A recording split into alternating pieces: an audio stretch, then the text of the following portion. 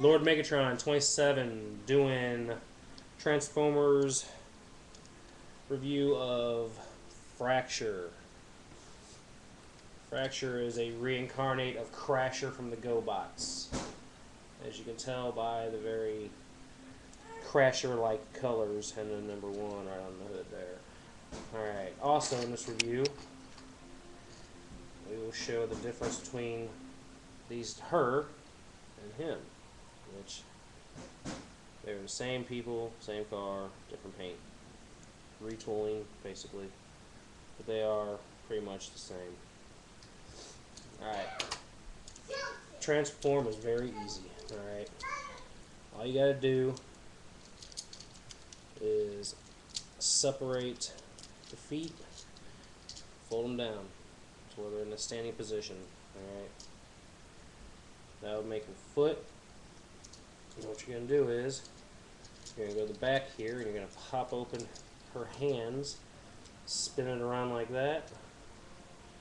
And what happens at that point is you can stretch out the arms, open the hands. Alright. Hand there. Now what you do is you just fold that over. And this part here will spin separately as her shoulders and chest. Now that is her basic her chest down, so you can see the very Crasher-like face. That is Crasher, guys. I don't care what anybody says, that's Crasher. But we'll call her Fracture for now. Good bot. Good tall, lengthy bot. You know, one thing I like about this person here, about these guys, him and her, very easy to transform, and any kid can transform them, and that's what it's about. I mean, I know us being collectors, you know, sometimes we forget the fundamentals that these bots are made for kids to transform, and sometimes they make them way too hard to transform. And this one right here, this Galvatron, is a prime example of that.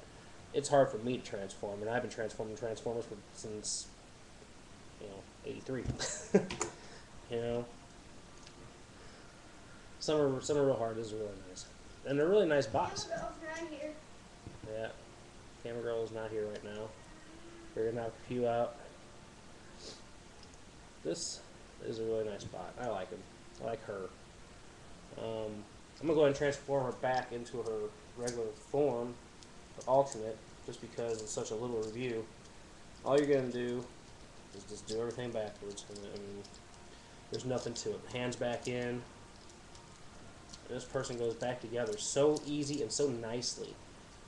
You know, like a lot of the bots these days, and I've noticed a lot, like on Bumblebee, for instance, they snap apart, man. They just break apart and get you so mad at them.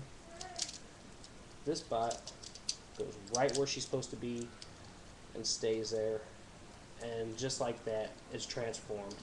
You don't have to spend 10 minutes transforming her. She's done, back into her car mode. You know, how nice is that? And even this guy, this thrust that I got today, not the hardest transformer to transform, but it takes a while. You know, there's certain pieces you gotta fold a certain way. It's kind of difficult. Anyway, I'm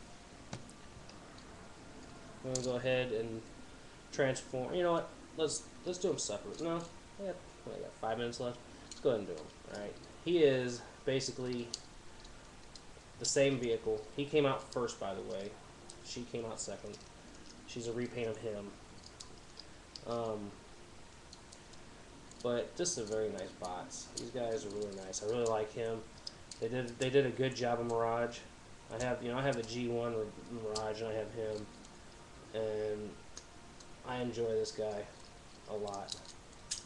Oh, separating in half. That's okay though. It's better than separating all over. It's a very nice bot, man. Very nice guy. Can't go wrong with them. They're good looking bots. You know, and he has the iconic Mirage face, which I really think they got these guys right. They did it right. You know, I know the other day I did a box opening for a couple guys for Bruticus Maximus. Oh my god, what a train wreck! Buy Bruticus, keep him boxed. He's an all around. He's an all around, just not a good bot. He fell apart as soon as I put him together. Just wasn't a good bot.